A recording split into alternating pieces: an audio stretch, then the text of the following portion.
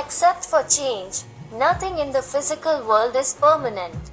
Differential equations are of fundamental importance because they express relationships involving rate of change. These relationships form the basis for studying the phenomena in a variety of fields in science and engineering. In fact, many physical laws are expressed mathematically in the form of differential equations. The primary use of differential equations is to serve as tool for the study of change in the physical world.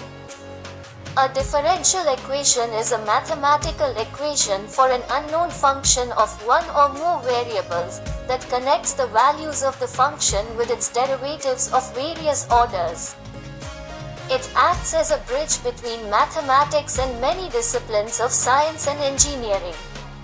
The most frequent differential equations include radioactive decay, chemical processes, Newton's law of cooling, circuits, basic harmonic motions, and so on.